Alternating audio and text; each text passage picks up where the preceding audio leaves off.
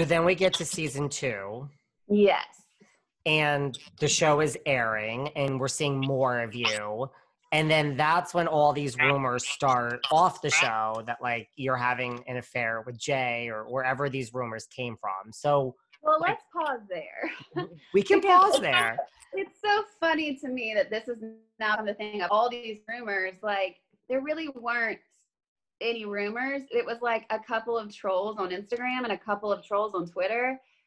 So much so that like when Kristen and I was told, like, just don't even address it, because if you address something, it makes it into a story. And if we just ignore it, it goes away because we know it's not true. So like, let's not make this into a thing.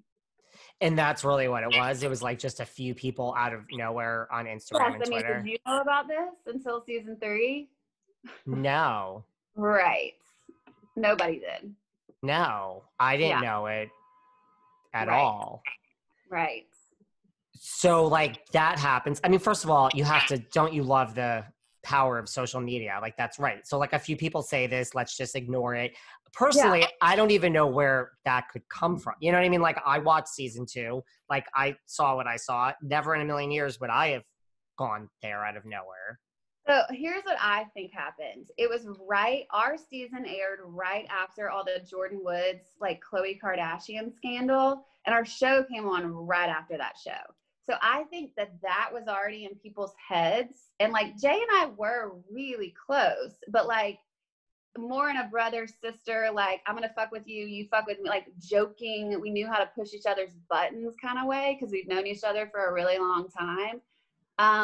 And like, we know how to make each other laugh.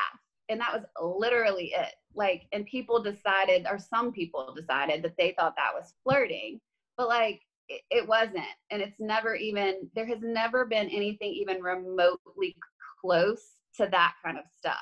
So it was just frustrating for me because even when it started happening, I was like, oh my God, this is so just the nature of people wanting to make something into something it's not for the drama of it. Was that the first time, like for you, it's like, welcome to reality TV? Like, you know, were you just like, oh my God? I had never experienced trolls before. And like that to me now looking back after what I've experienced at this point was nothing. I mean, like it was literally, it was just like a joke. Like I didn't even really know about it that much. I saw a couple of things on Twitter and then like Kristen, when she texted me about it, I was kind of like, wait, where are you seeing? Like, I didn't even know it was happening. And that's why I'm saying it really wasn't like rumors or something as salacious as it was made to seem. It was just like a couple of trolls making it into something it wasn't. And do you think, because this is just where my sick, jaded New York City mind, someone who does this for a living around reality, like, did you ever think like the calls coming from inside the house, like this was producers, like, you know, drumming up drama for their show? I don't know. I didn't at the time, but now I wouldn't put it past anybody. I mean, I don't trust any of them anymore. So it could have very well been that.